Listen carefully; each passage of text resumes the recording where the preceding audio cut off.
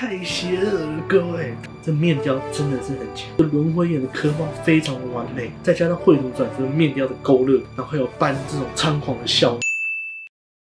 Hello， 大家好，我是 SM。那今天呢，又到我们的 GK 开箱耶！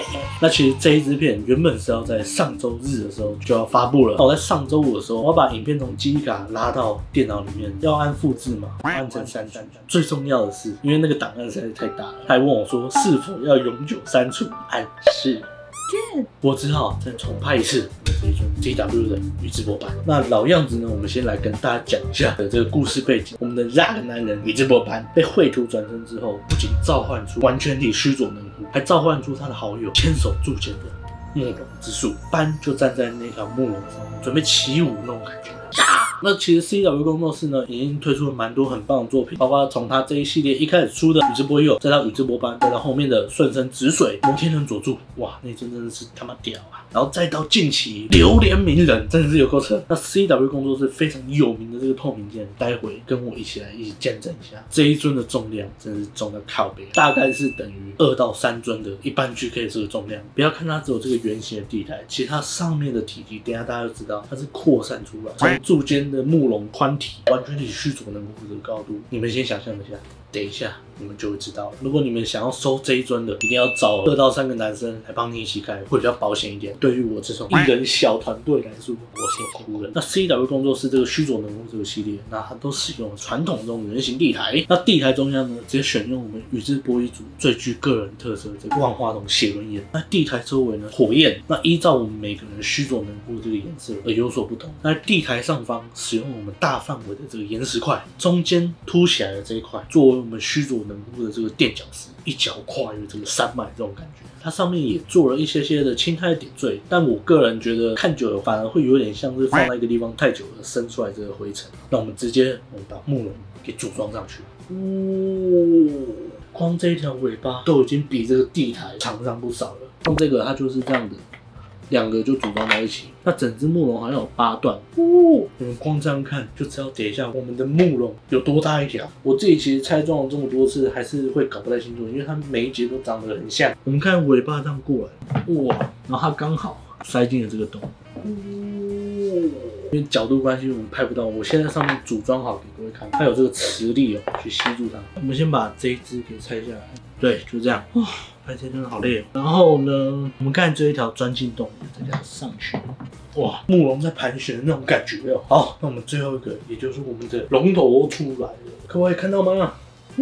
来给它装上去，不能一个人开，好不好？哇，然后龙头在这里，然后它的手手在这里，整个龙身呢就在我们的岩石旁边盘旋飞舞。那其实还蛮多工作室做宇智波斑，但论完整性跟气势来讲，这一支真的是完胜，很少有工作室把整只慕容都给做出来，很扯，真的是很扯。那整只慕容的刻画，不论是颜色啊、质地，我觉得都选择的相当的漂亮。那慕容这个动态感也做得非常好，你在盘旋那种感觉，直接超出画面，手，哇，肩膀这个开亚，它这样2片，然后要合起来，然后塞在一个卡榫里面。哇，画面直接拍不下，哇，晶莹剔透的。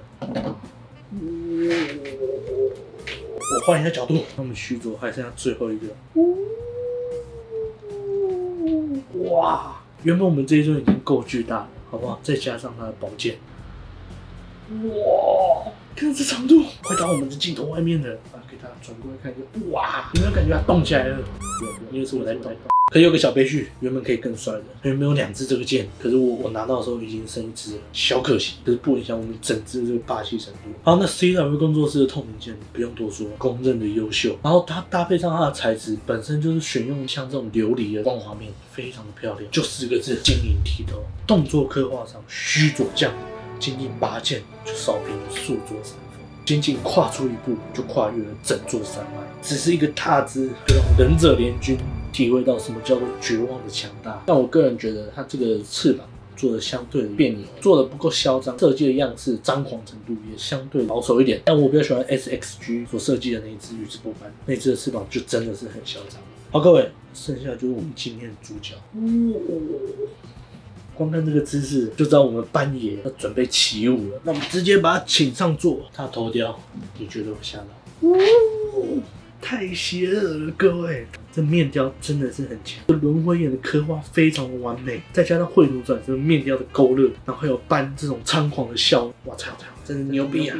哇，给大家看一下，哇，他这个侧脸，他这个动作，再加上他这个面雕，把斑令人窒息的强大做得淋漓尽致，帅！然后再往上看，这头发有非常多的发蜡，给卡进去，哇！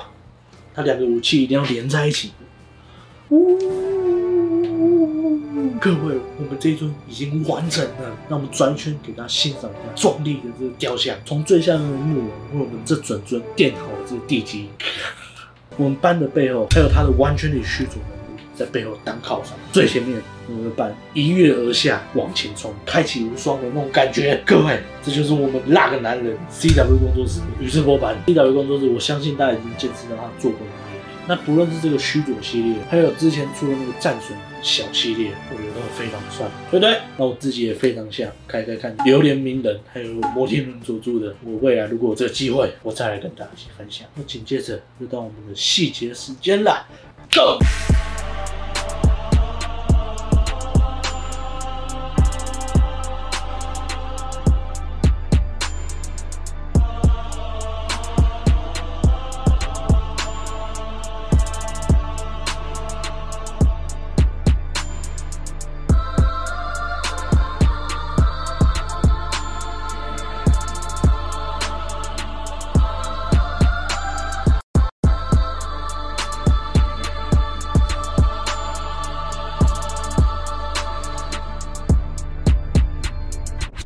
那这一期的开箱也到此告一段落了。你们对于这尊有什么看法？欢迎在下面告诉我。我是 ENG，我们下次见啦，拜拜。